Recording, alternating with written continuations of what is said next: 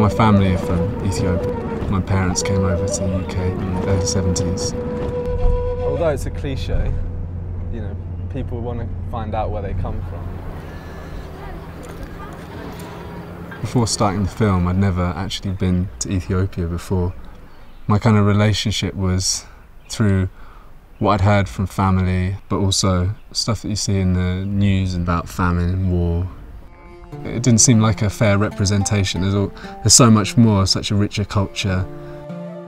I always wanted to get involved in making a film that would change people's preconceptions.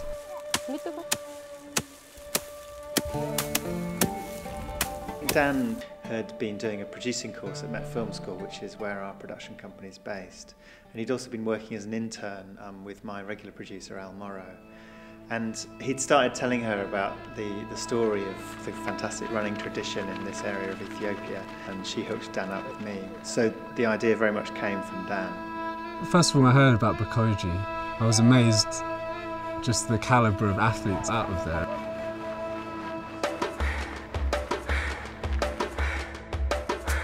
The story really drew me because it was a situation where Ethiopians were not being given handouts. It was people pulling themselves out of a situation, literally with their own 2 feet. We made contact with Coach Sentayo, who every morning in Bekoji runs these dawn training sessions for 200 to 300 young people from the town. And as we looked more into his work, it seemed that was the place we needed to focus the film, and that it was a great way of understanding the lives of young people in Ethiopia through running rather than through poverty or famine. On the first shoot, Dan decided he was going to learn Amharic. I kind of grew up at home. My parents would speak to me in Amharic and I would respond in English.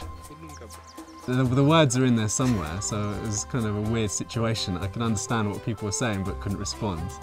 And by the sixth shoot, 2 years later, he was pretty fluent.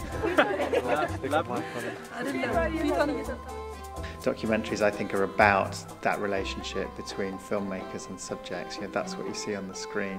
And Dan's relationship with the young people in the film became really important for the intimacy we were able to capture on camera.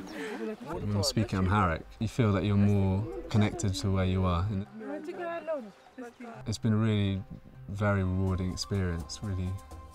Probably been the most important thing I've done in my life so far.